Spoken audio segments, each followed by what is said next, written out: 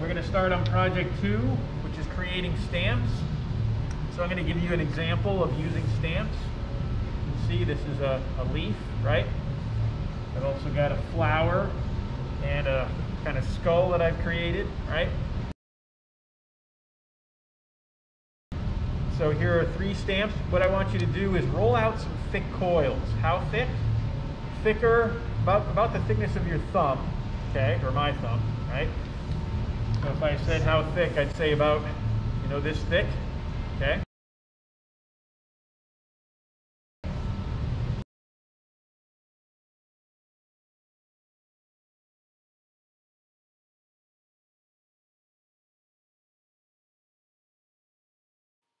That's right, get the air out of that coil. Now I'm rolling the coil out. Notice that my hands are going from the middle of the coil out towards the ends of it. That will make for a nice even coil. Then I take my knife and I roll the coils and cut off the ends so that I've got a nice flat surface. Oh look, I'm making little coils that are small coils that are... and now I'm taking this tool and I'm impressing it into the end of the stamp. This is the surface that I will use to impress textures and patterns into the clay. So I want to make sure that I'm really pressing that tool into the end of the stamp. The deeper the impression, the more texture it will show.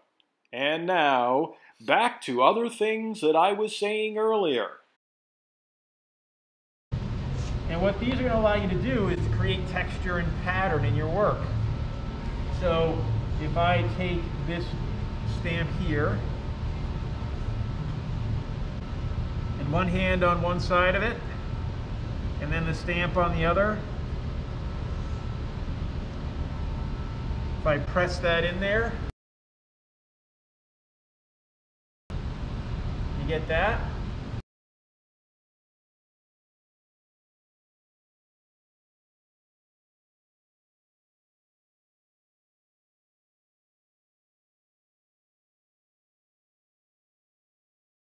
Tools here, your loop tool. These are great for carving away material.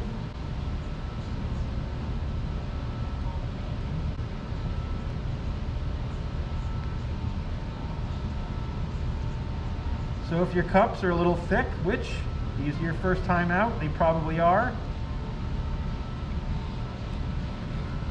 you can go over the entire cup, take some weight out of there, add a little bit of repetition, a little bit of pattern.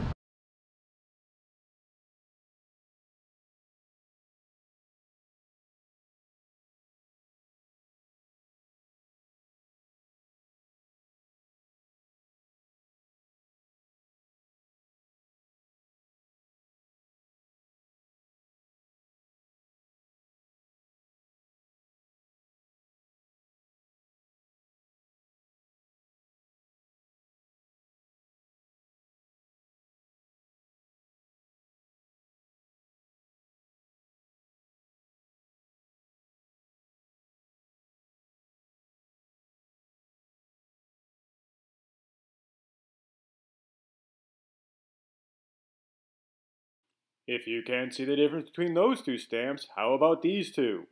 One is a positive and the other is a negative.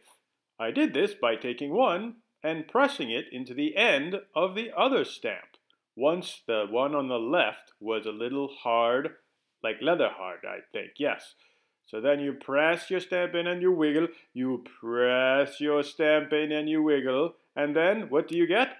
Look at the difference. Can you tell which one is which? I hope so, because you did it just like a second ago. So, that's 2 examples of stamps. Here's the final product for one of the cups that I made.